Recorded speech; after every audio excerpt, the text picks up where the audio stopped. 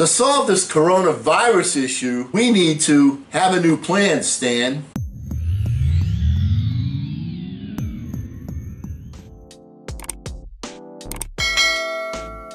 Hello again, everyone. I'm Eli's dad with Project Eli, where we educate, lead, and inspire.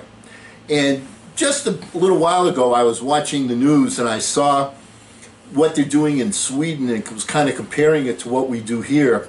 And boy, it really kind of upset me a little bit. And I want to go over the why and because, and let's talk about a plan.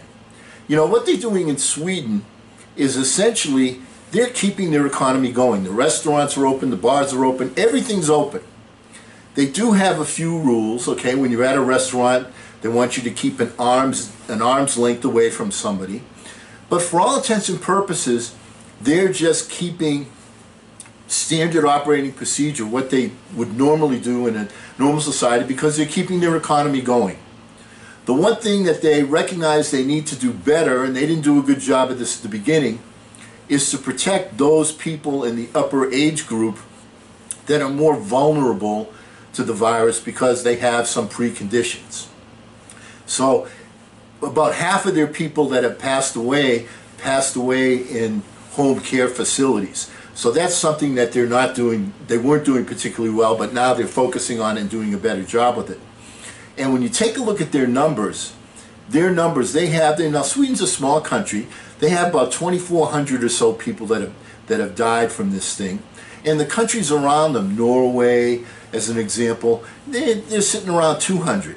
So you say to yourself, what the heck's going on here? What's your point here? Well, there's two ways to approach this thing. And this is the way Sweden's approaching it. What they're saying is, you know, when most people get this thing, you know, people that aren't in the vulnerable bracket, when most people get this thing, typically what happens is they live, it goes by, and they get immune from it. And certainly they're going to have some deaths from it, but what they're doing is they're doing some long-term thinking. This is their plan.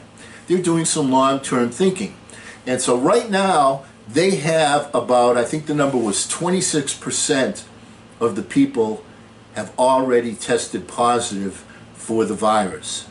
And the way they're figuring it is, once we get up to that number, which is somewhere in the 70 to 75% range, then they'll have herd immunity, and then they'll be able to be living a normal lifestyle.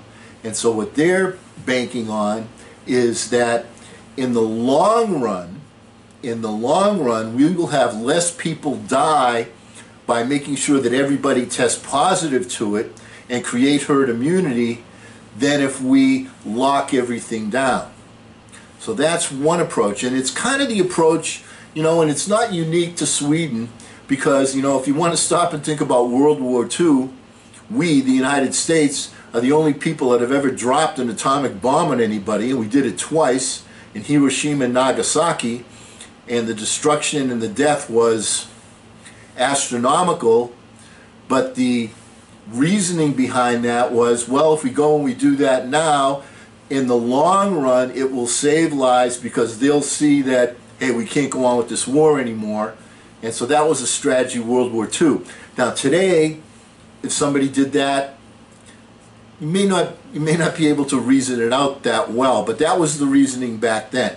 So there is some historical precedent for doing something like that. So once again, Sweden is figuring, all right, everybody's going to catch it, everyone's going to be positive, the results will be pretty good because the percentages of people that actually die from it that are not in the vulnerable arena is very, very small and will create herd immunity.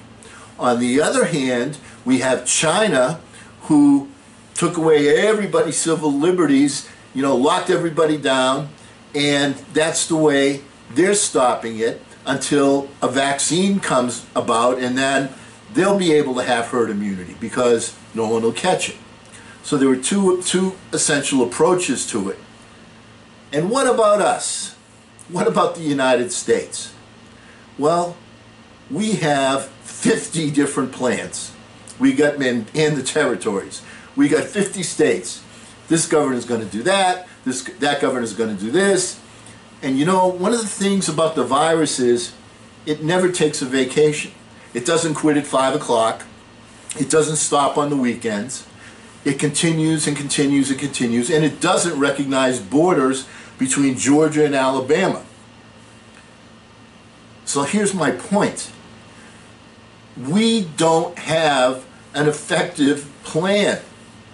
What we have is piecemeal doing this, piecemeal doing that, and when you stop and think about it, aren't we really begging for a big second wave when you operate with 50 different strategies instead of one united strategy?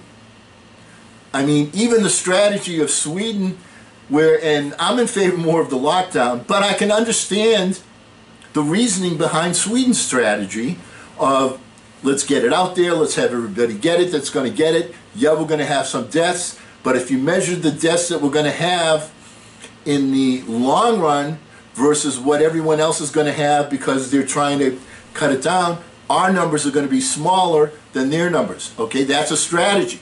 It's a strategy. We don't have a strategy. This is the time for our doctors, for our government to say we need to be the United States of America and have one strategy. Now it can be one or the other. Either one of those will work until we get a vaccine that's effective. But doing it piecemeal with 50 different strategies is bound to fail, in my very humble opinion. And because we never end a meeting on a philosophical note, tell me what you think, get out there and charge! I'm Eli's dad.